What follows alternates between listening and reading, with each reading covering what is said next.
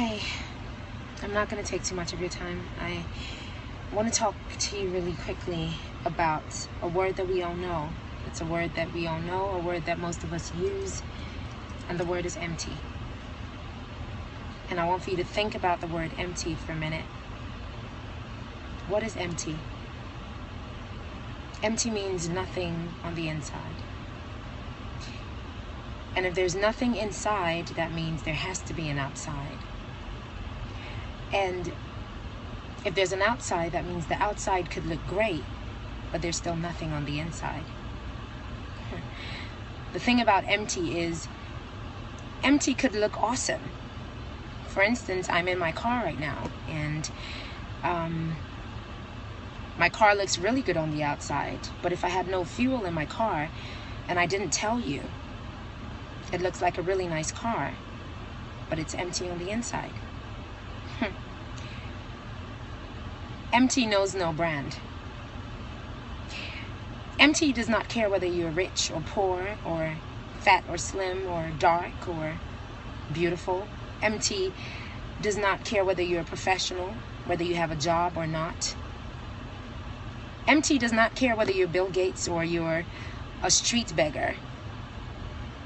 Matter of fact, a friend of mine, most of you probably heard the story, a friend of mine who had it all, really. I mean, he was working with BET. He was a supermodel, so, you know, he had a lot of money, and he was, you know, wearing the best brands. He was working with, you know, the Tommy Hilfigers and the Gucci's and the Armani's and all of that, and he was in movies and stuff like that. So he pretty much had the life, you know. He was living the life. That's what a lot of people would say. And well, a month ago he jumped off a bridge and killed himself and ended his life. And honestly, if anyone had said that he could have ended his life the way it did, would all say that was a lie, because he looked good on the outside, because he had all the money, because he had the girls, because he had the cars. I mean, because his life seemed perfect. Empty. You know, the crazy thing about empty is it usually gives you a warning sign. Before something gets empty, for instance, my car, before the fuel runs out of my car, it starts to blink to tell me that the fuel is getting, you know, is running out. For some people, it gets to E so that it tells you that you're getting empty. And if you're hungry, for example, and your stomach is empty, you feel hunger pangs, right? Something in your stomach just jerks and tells you, I'm hungry. I need to fill my stomach with something. I'm empty. So usually, empty gives you a warning sign before you finally get empty. Now, if something was empty, that means it was full before. Stay with me. I'm going somewhere. You'll get it. If something was empty, then it means it used to be full before. And if something used to be full before, that means that it could be filled with anything. It could be filled with good stuff or junk. You could decide to, in Ghana, if you're buying gas for your car, or fuel as we call it for your car, there are two different types. There's the really expensive one that's called V-Power, and there's the really cheap one that's called Super. You could decide whether you want to get V-Power or Super. It's totally up to you. You could decide what you want to fill your stomach with, whether you want to eat junk food or healthy food. The crazy thing about empty is the person who is holding that thing is the one who knows that they're empty. And it's that person who decides what they want to take in. I'm going somewhere. Stay with me. Where I'm headed is, I used to be empty. And for a lot of people that I'm meeting lately, they are empty. Empty because the way that God created us human beings, the way He designed our hearts to be, He created a hole on our insides. And that hole on your inside is a hole that He created so that He can connect with you. because we're created in his image. That means that, if we're created in God's image, that means that we're like God. So he created us in such a way that he can reach us through that little hole on our inside. Now, the hole on your inside naturally desires to be filled with something. Every human being has that hole on your inside, and it just naturally desires to be filled with something. People fill it with so many different things. Some people fill it with money, because they feel, I need a lot of money, I need to make some money, and it's good to make money, because money's good. They say money answereth all things. But if that money finishes, it's gone. Back to empty. Some people might say, okay, I'm going to fill that hole with achievements and achieving my dreams and my goals. That's a good thing. It's good to achieve your dreams and your goals. But what if you lost that job? What if you lost all of those things that you thought that you were achieving and you went back to square one? Empty. Someone might say, well, since it's a hole in my heart, maybe I can fill it with a man or a woman. Find some love. What if you lost that love? You're back to empty. The reason why God designed our hearts that way and created that little void in there is because the only thing that can fill it is God. And if you fill it with anything else, it's like putting a square peg in a round hole. It won't fit. Because the way that the hole has been created is so that anything else that tries to fit in there that's not supposed to fit in there will not fit. It's either whatever you're fitting in there is too small, so it would get lost in there, or it's too big and it just will not be able to fit in.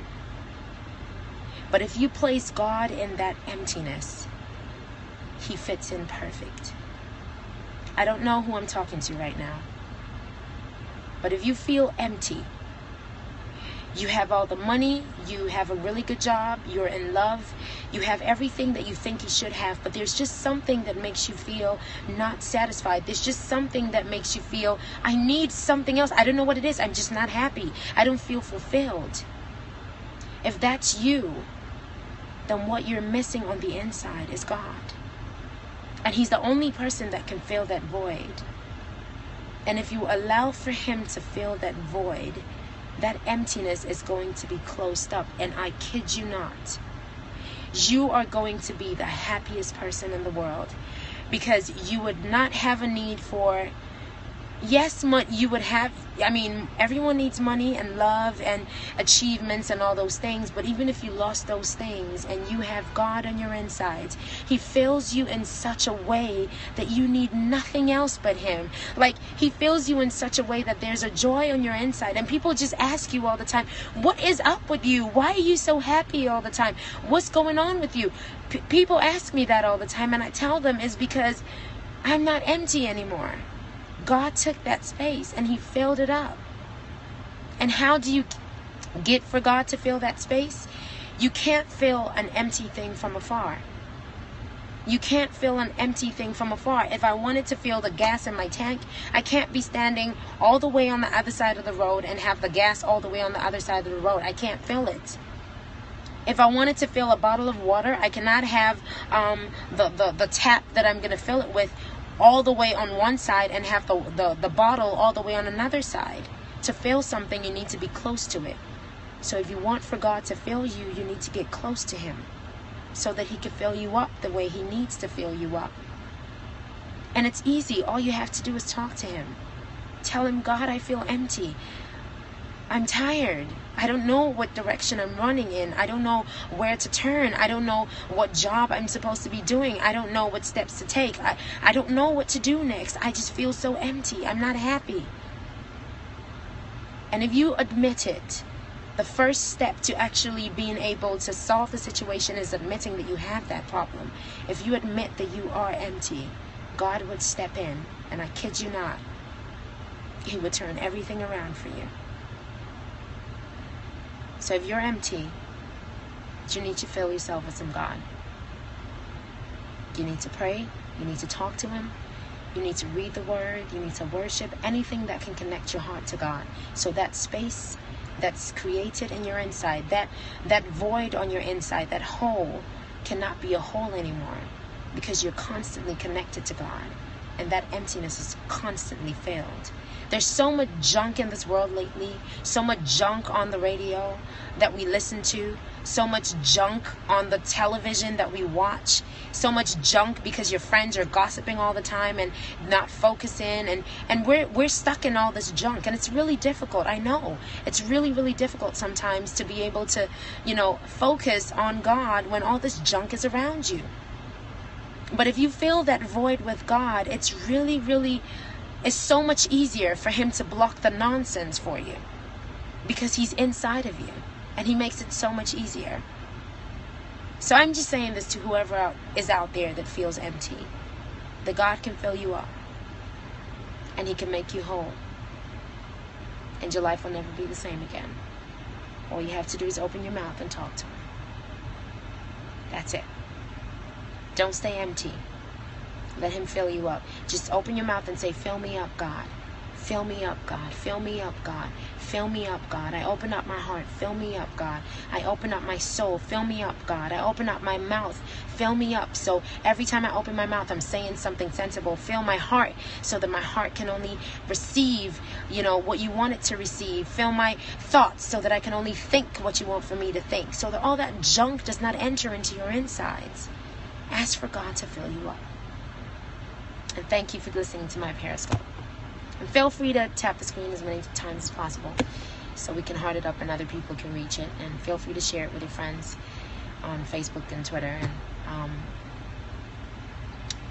yeah, I said what God laid on my heart, and I'm glad that I said it, because I spoke it from my heart. I love you so much, but God loves you more. Never forget that. Stay blessed. And I guess I'll talk to you later.